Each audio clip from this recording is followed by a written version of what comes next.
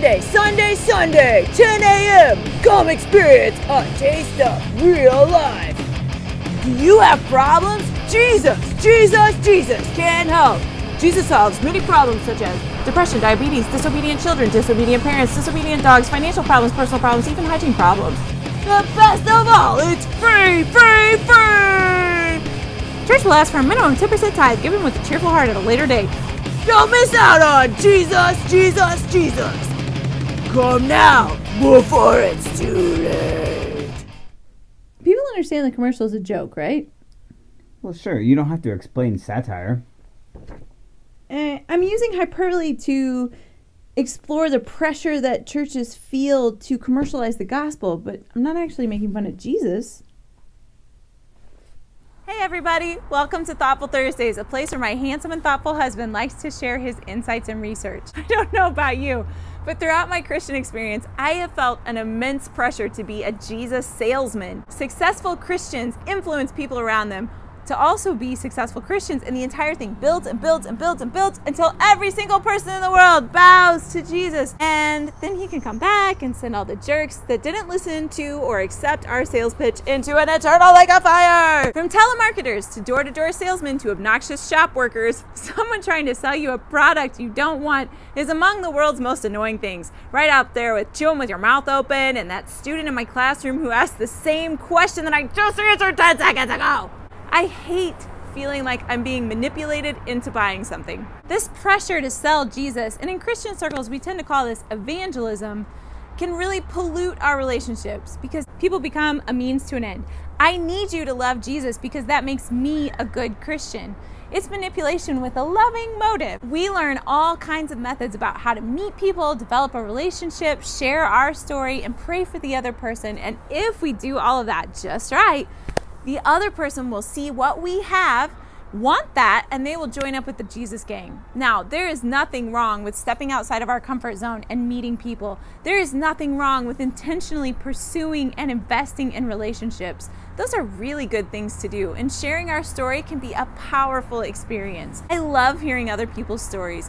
Praying for people can be kind and loving, but when our primary motive is to love someone to Jesus, it sets up the other person to feel duped when they find out. And I feel like a failure if it doesn't happen or if it doesn't happen fast enough. This model puts a lot of pressure on the budding new connections that we're forming. Look at this another way.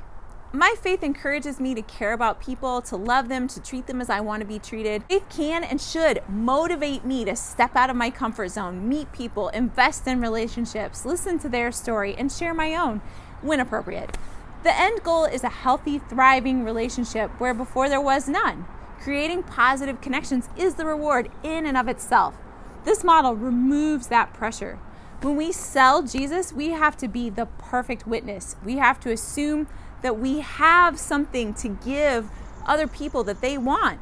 We are the teachers. We have the answers. We are doing it right. It's hard to maintain the stature of a learner when we assume the moral high ground and if we're always instructing and guiding.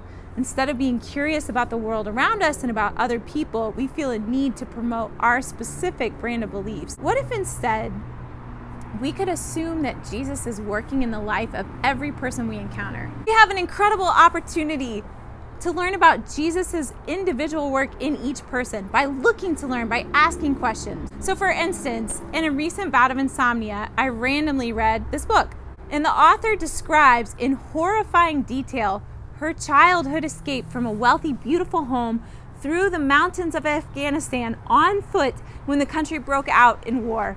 She and her siblings traveled without their parents. They stayed in small villages. They slept on the ground. They wore the same clothes for days on end. They were always hungry. At one point, they accidentally followed a path right between flying missiles. They were just trying to make it to the border. And then when they finally arrived in Pakistan, their father had given them nothing more than a hotel address where he planned to meet them. They stayed on their own in that hotel for 6 months, watching their money dwindle away, eating only milk and bread, not knowing if their father had been captured or shot or would ever appear. It was a stunning account. I had 2 takeaways from this book. First, the author Angela came from a life of total privilege. A cook prepared multiple course meals for her family daily. Maids cleaned her room, and as a child, she was completely ignorant to the impoverished reality of most of the Afghan people. Her eyes were open to their hard-knock lives, the lives of the children she encountered. She met child brides, orphans, children sold away by parents who couldn't afford to feed them. Her revelation and understanding of poverty really appealed to me because I had a similar, although certainly less dramatic, experience the first time I went to Mexico. I wish I could easily give my students that kind of experience. It's so much easier to judge impoverished people when you don't know any. It's easier to take our unmerited privilege of being born at this time and place into the family we were born into for granted when we haven't become friends with people living a radically different existence. But my second takeaway from this book was the author's profound faith. In the middle of all the trauma around her, she held tightly to her personal faith. She prayed regularly, she recited religious poetry, and she found God in beautiful places, even in the middle of all the uncertainty and danger. Her faith uplifted her and enriched her life.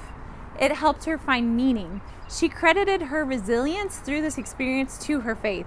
She also denounced people who used her beloved Islam to justify atrocities.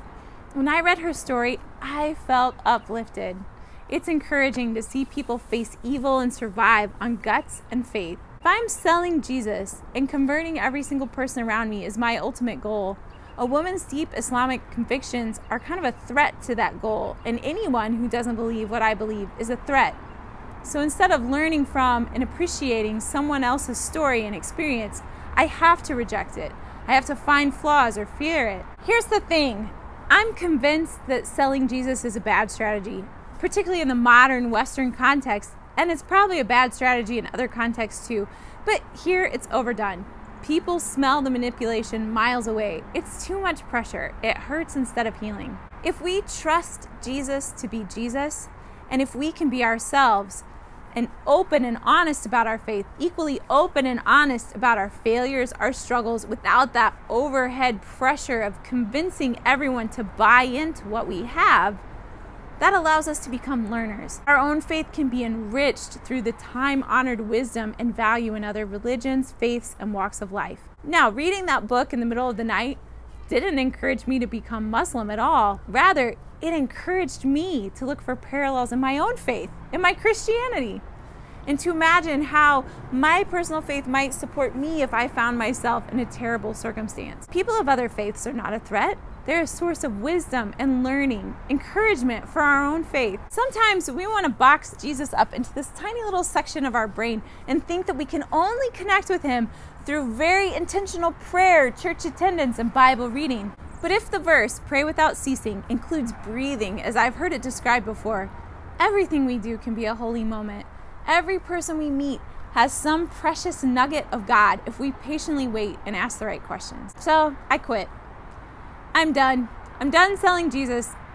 You know, other than making this video and generally being myself, which is highly opinionated, I'm officially no longer Jesus' publicist. I'm not trying to make anyone be a Christian. Instead, I want to slow down. I want to notice the people that are around me. I want to share the things that I have with a heart of generosity. I also want to learn from other people. I want to be uplifted and encouraged by the stories of the people around me, and likewise be able to uplift and encourage. I don't want anyone to be a threat. With a new model, we can be excited about spending time with every person that we encounter and figure out where Jesus is moving in each person's life. I'm pretty excited about that. That's the life I want to live. So thanks for tuning in.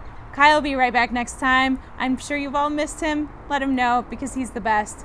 And we'll see you right back here next Thursday. Thanks.